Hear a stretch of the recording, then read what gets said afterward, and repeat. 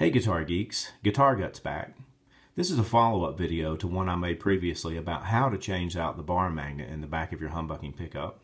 Today we're going to talk about what type of tone change you might expect to hear if you changed out the stock magnet with one of a different type. And of course you know we're not talking about this kind of magnet, we're actually talking about this kind of magnet, a bar magnet. Most of these magnets, except for some ceramics, are made out of an alnico alloy. It's short for aluminum, nickel, and cobalt mix. And they range in types and strengths, anything from A2 all the way up to A8. As far as I'm aware, there may be an A9, an A10, and A11, but I've never seen it. The first one here is an A2 magnet. It's one of the most common ones that manufacturers use. It has a very vintage, warm tone to it, a very chewy, organic sort of feel when you play it. It has a lot of mid content and a very rounded off treble and sort of a looser low end to it. And of course you can use any of these types of magnets to achieve tones that are not characteristic, but what I'm giving you is sort of the standard stereotypic sound that you would get out of a pickup that used that type of magnet. So that's the A2. Moving on up, we've got A3 magnet.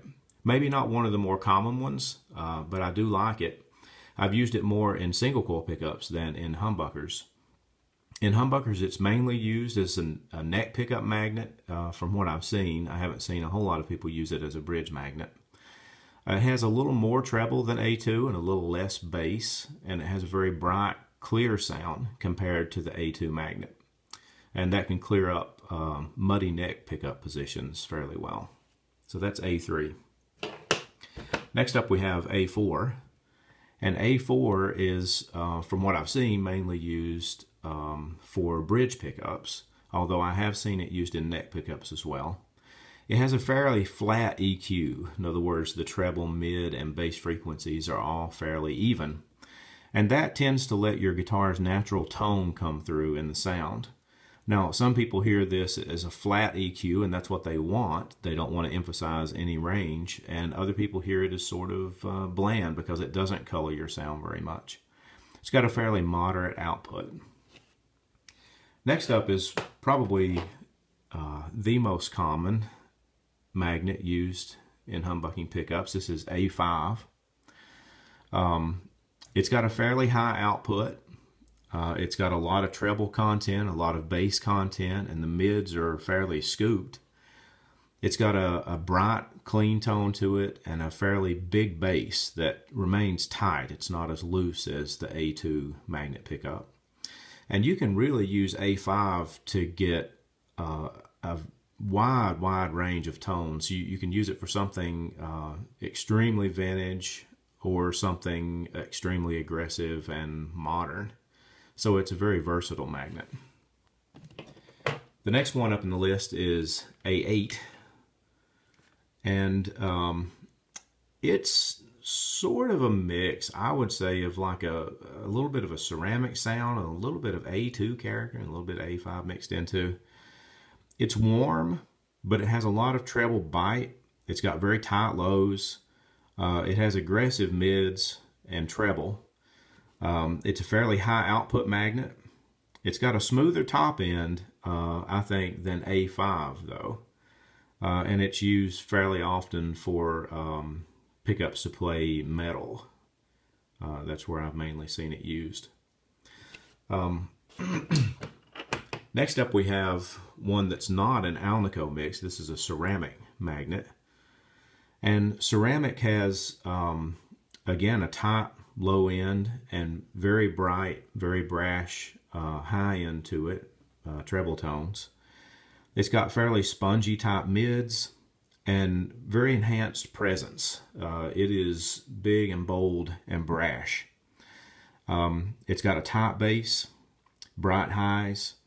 Some people hear it as a little bit cold, a little bit sterile, but that just depends on what you're looking for. I definitely wouldn't call some of the pickups I've heard made with ceramics cold or sterile. But if you're looking for a big tone that is sort of over the top, ceramic might be the way to go. Next up, we have one that I don't see out of factory pickups very often at all. This is A5 magnet, but it's unoriented A5. In other words, all the magnetic domains in the metal are not lined up. And so it has a little bit of sort of a degaussed, in other words, lost a little bit of its magnetic pull sort of sound to it. A5 is a little bit brighter and has a little bit of a tighter end than this does. This is sort of a blend of A5 type magnet with a little bit of A2 character thrown in on top of it. It's a little warmer and more rounded than A5, and it has a little bit more treble than A2. So if you like A5 and you like A2, but both of them have a little bit of an extreme that annoys you, this might be the perfect in-between, sort of the Goldilocks zone between those two magnets.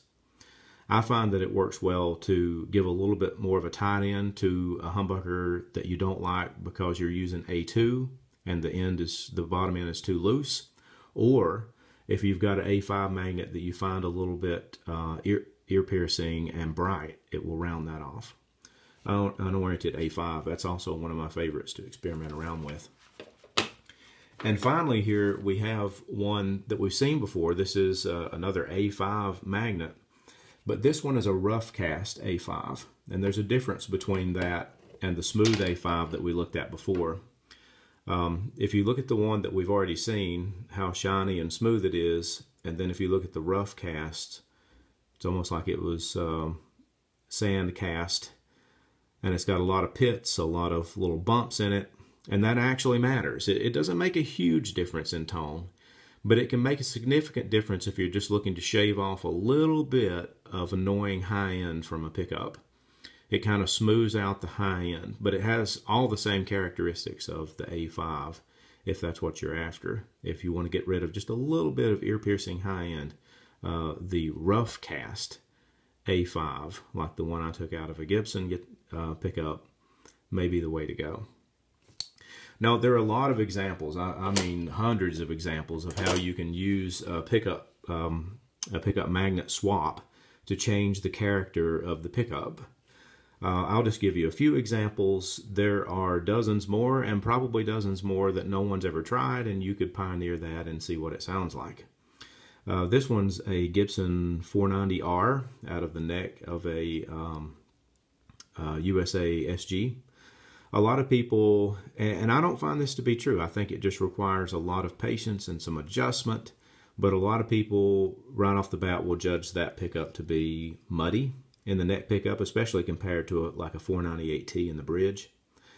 And so one easy fix, if adjusting the pole pieces and the pickup height doesn't work for you, one easy fix would be to replace the A2 magnet that's in this pickup with an A5.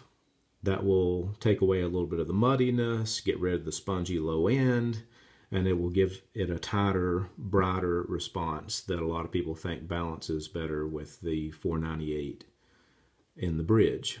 I've also seen some people replace the magnet in these with A3, and I tend to like that a little bit better than replacing it with A5, because I think the bottom end of it is still a little over the top if you replace it with A5. So maybe A3 would be the way to go with that one. This is a Seymour Duncan JB, and sometimes people complain about the high end or maybe the high mids being a little ear piercing, a little too bright in some guitars. So a lot of people will take this apart and replace the A5 magnet that's in it with an A2. It doesn't turn into quite a vintage A2 sounding pickup, but it does tend to add a few mids. It kind of gets rid of the mid hump that the JB tends to have, and it reduces the treble frequencies a little bit and maybe mitigate some of that ear piercing treble.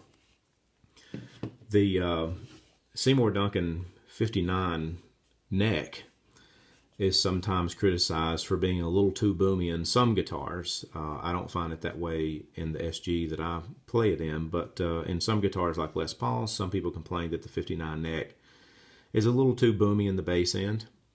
And so you can also do a mod on that with A3 magnet and take away a little bit of the bass end, get rid of the boominess, while still retaining a very vintage sounding neck humbucker. One of my favorites to mess around with, and you can tell because there's no pickups in these boxes because I'm using them all, but one of my favorites to mess around with magnet types in is the Duncan Custom line. Now there's 3 or 4 different versions of this that you can go buy. You can buy the regular custom, which I don't have a box for here. You can get a custom, you can get a custom 5, you can get a custom 8. But the neat thing about this is they're all the same pickup. The wind and the wire and everything is the same on them. The only thing that's different is the magnet.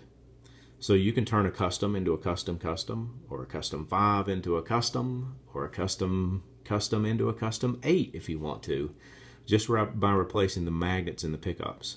So instead of going out and paying hundreds of dollars for 4 different pickups that you might want to try out, you can buy one and then buy some fairly cheap magnets and turn that one pickup into 4 different pickups.